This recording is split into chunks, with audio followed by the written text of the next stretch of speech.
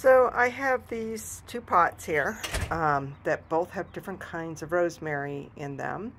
And I had a surgery back in August, and so a lot of my plants didn't get cut back because I was pretty much disabled at the time. So I'm going to cut these back because these really should be perennials, meaning they come back year after year. I shouldn't have to replant them. So I'm going to cut them back, and I'm going to give them some water and see if I can get them to sprout again. So let's go ahead and start giving them some water. I'll cut these back.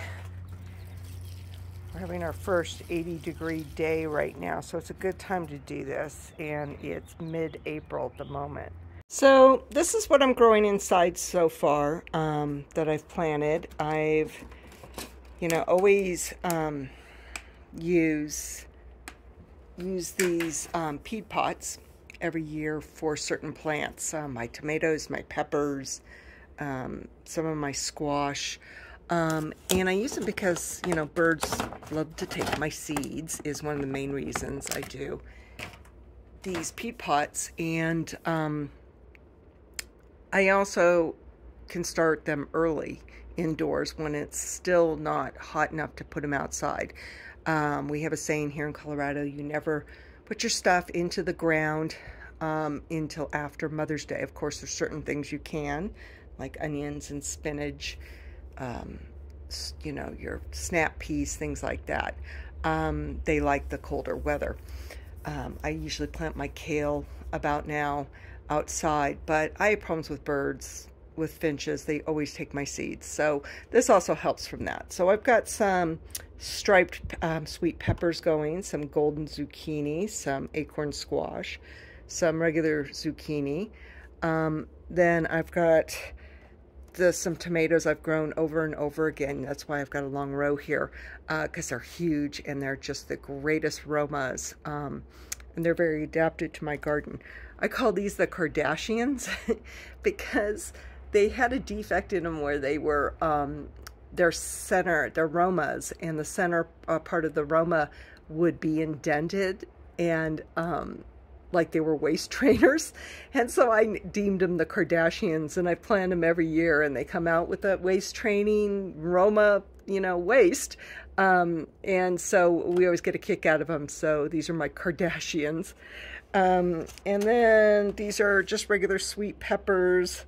I am growing some lavender indoors this year and some lemon balm, and I'm probably going to plant some chamomile and some other things. I'll do my basil. I'll direct seed my basil outside once it gets a little warmer. So here we usually don't put out most vegetables and fruit until after Mother's Day here in Colorado. This one should come back this year. This is chocolate mint. If you've never grown chocolate mint, I totally recommend it. You can put the leaves in a tea, dry them out, put them in a tea. You can put the fresh leaves in your smoothies. It just is, you make ice cream out of it. It's just wonderful. And I did break this down a bit in the fall, but it should come back here soon. It's hard to kill mint. So these are elderberries, and they come back every year. As you can see, I haven't cut back my canes because I wasn't able to, being sick. But you can see that there's some sprouts coming in on both of these that I have. That's one also. So I'm going to start watering these too and cut back these canes. The ones that don't have sprouts on them, I'll cut back. If you've never grown elderberries, I highly recommend it. They come back every year, no matter how cold of a winter we had. And they are just wonderful to have. You can put them in your smoothies. You can make ice cream out of them. And I always get my fruit, berries and grapes and things like that from Stark Brothers. I highly recommend Stark Brothers. I've got the healthiest plants I've ever gotten. I've gotten berries from Home Depot, and they never make it. They're really bad. So these are my grapes, which are real popular with the finches at the moment. They're coming in and they're grabbing these. They break off real easily to make their nests. If you've never grown grapes, they're so easy. You want a really sturdy trellis. These are getting so big, I'm probably going to have to put a top over here. They act as great barriers between me and my neighbors. And I always have a ton of Concord grapes at the end of the season. You wouldn't believe how much these yield. And I had a yield my first year.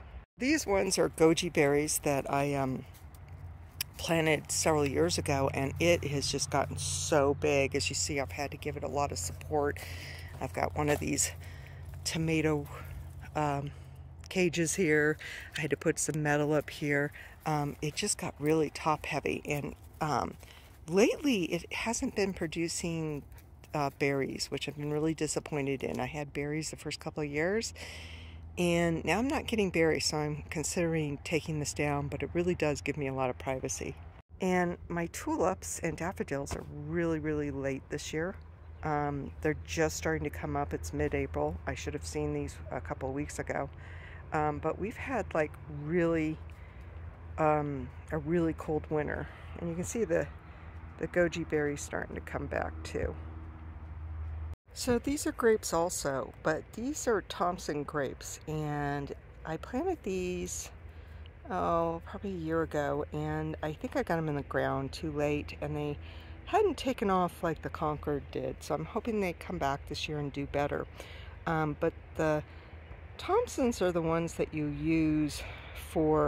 can use their grape leaves, and not to mention their fruit. But you can use their leaves to make domas, the Greek leaves, the grape leaves that are wrapped in rice. And they have a really good mint flavor to them. I love them. And then here's another pot I broke down. I actually made a video on me breaking these down. So if you wanted to see the difference from when I did it in the fall and now in the spring, you can watch that video. I'll put it at the end of this one. It's winterizing your garden, I think I called it. But you can see all the tomato branches that are in here. So they're not going to completely break down over one winter, but they're going to really aerate your soil for this upcoming season. So I'll break this down even more, mix it up into the soil to help with the aeration. Tomatoes are hard to break down because their stems are very woody. Now some of the pots I was able to break down the root systems and what was in the pot. You never want to throw out plant material. I just mix it up in the soil and it breaks down over the winter. So these are the roots from whatever I had in this pot last year. So this is also a time I'm going to start putting compost into my dirt. So this is my compost tumbler that I use all year round. One side has a plus, one side has a clock on it. This means that it's sitting here cooking in there, becoming compost.